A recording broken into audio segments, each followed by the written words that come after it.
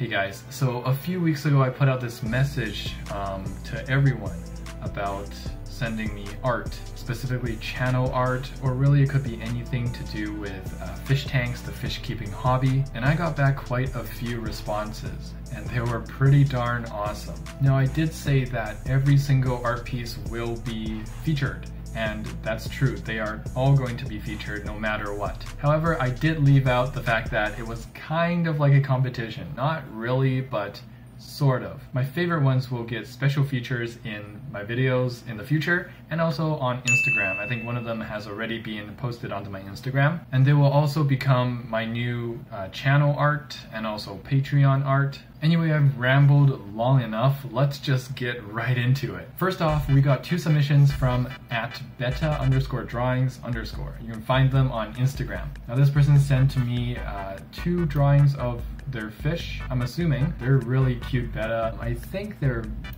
veil tails. I think Suki is a half moon, if I'm correct in that assumption. The next one is sent in by Astrid McBell. I think this is their red arowana. Next one is kind of different. It's sent by Cephalon IO, and this is his take on Asian stone catfish. Oh, this is pretty neat. They're like battle crafts. Next we got a couple of goldfish sent in by Ari. Very cute. Got the big wren over there up top and some flowy fins.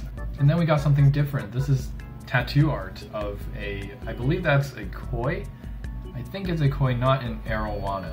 This is by a tattoo artist named Henry Lau, and he's in Oregon. So if you're in the area and you want to get a sick tattoo, definitely check him out. It's got the octopus sort of thing going on. Looks amazing. And even though this isn't like planted tank related or fish keeping hobby related, I'm sure if he can do this, he can do whatever you're asking. Get a sick like angelfish tat right here. This next one is by Ishikama Kito, and this is pretty sweet, pretty smart. You better believe it. I like the little eye wrinkles and how it's looking up for food. Next we got 2 submissions from Nick Lawrenson. This one, the green one, is really cute. Look at the eyes. And I actually like this one even better. This is called Big Fish. It's really red and vibrant. And then 2 submissions from Ria Motlong. This one's of Luna. Thank you very much, Ria. Thanks for keeping Luna on your mind. Thanks for drawing Luna for me. She says that even though this is not like exactly what Luna looked like, she imagined that to be what Luna would look like in fishy heaven, so that's really sweet of you. And then her next one is of a little stir-by, Cory gang leader, maybe henchman, I don't know. Someone up in the ranks. Stir-bys are no bronze Corys, let me tell you that. Another corridor is sent in by Samantha Shadsberg. This is one of her favorite fish, really nicely drawn, super cute. And then another sort of concept art from Samantha, betta versus duckweed. Yes, I've seen my betta pick apart some duckweed before. I think they were trying to like tell me that they're hungry. Give me food or I'm going to destroy your plant. This little pearl scale sent in by Victoria. This is a fish that has passed away. Rest in peace. You've done a really good job in representing your fish that passed away. It looks like a really cute little fish here. Thank you so much for sending that in. And now we have the runner-ups, which are not going to make it to my favorite 5 category, but I really enjoy these guys as well, and it's not going to be a surprise if they show up later on in some of my videos being highlighted again. This one's sent in by @EmperorChickenWings. You can find them on Instagram. Super cute little fish. I'm not really sure what kind of fish it is. It looks like a potato. It's really sad about something. Maybe it didn't get a snack today. Reminds me of my goldfish bop. Nevertheless, really cute, and I love the art style. I wish I could draw like this. Next runner-up is by Ben Blassingame. Let me just say that that's a really cool name, and showcasing his betta fish called Shamu. Now this is like almost a concept art. I think this is basically a concept art of his betta. I love the textures and the attention to detail. This next one's sent in by Emily Shia, and we've got the plug over there, shiabutterarts.com. Dummy thick. Love the look of this goldfish, the big eyes and the big thick belly. Again, reminds me of Bop. Now we got the winners, the favorite 5.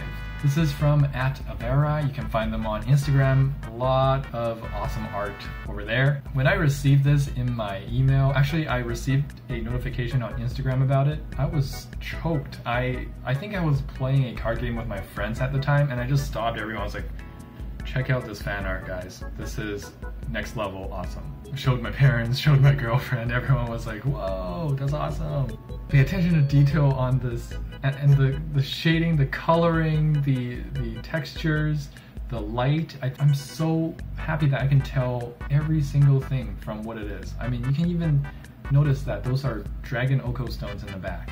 And we got rummy nose tetras, which are just bending in incredible ways, looking so cute. Got the neon colors, of course. Got an angelfish hiding in the Vallisneria. Got one stock of a Ludwigia repens. Got the Kabamba, or it might be hornwort. Probably Kabamba. I'm not gonna say it's a hornwort because I don't like hornwort. And then we got that little corridors, I think, peeking out in the back there. At Avarai, go check them out.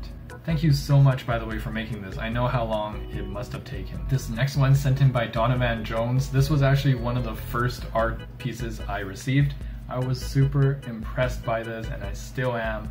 I love the concept art of this. There's a bucket on my head, and I'm riding Corridoras like a true Corri gang. Got my logo FFT on it.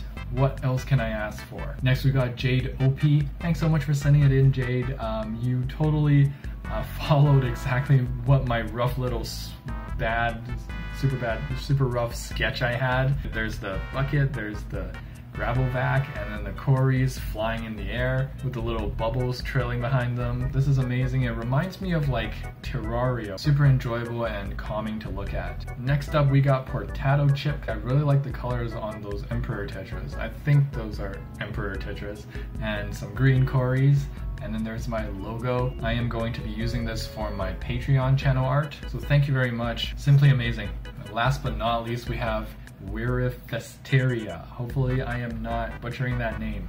And they sent in this cute little picture. The more I look at it, the more like cuteness I get from it. It's such a unique piece of concept art that I never imagined I would receive. So yeah, thank you so much for this. Again, it reminds me of Bop, just checking me out, just seeing what's going on here.